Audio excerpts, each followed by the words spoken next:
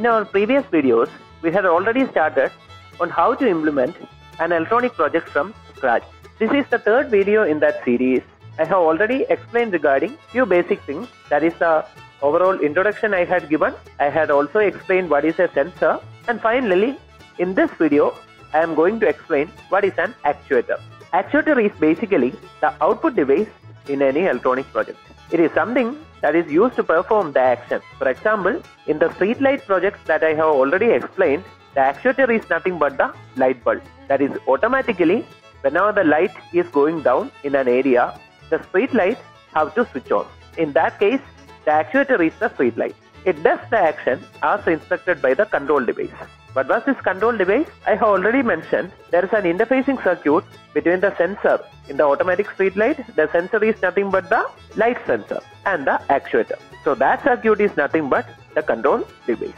Now coming to commonly available type of actuators, the light bulb itself, that's an actuator. So light bulbs are available in several categories. First of all, the AC light bulb, then the LEDs are available, and also bulbs are available in several sizes and shapes. All these comes under the actuator category.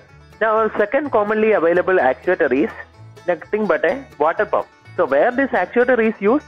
In the previous video I had mentioned regarding an automatic irrigation system. That is, whenever the moisture content in the soil is going down, water need to be sprinkled. In such a case, the sensor used was a moisture sensor, and this one will be the actuator that we will be using. That is the water pump. It can also be used in an automatic fire detection and prevention system. So how to do that? In the previous video, in the sensors video, I had told regarding something known by the name a gas sensor. So if the gas sensor is detecting smoke in a room, that means there fire is there. So basically using a pump, we can sprinkle water and we can turn off this fire. And our next actuator is nothing but a motor.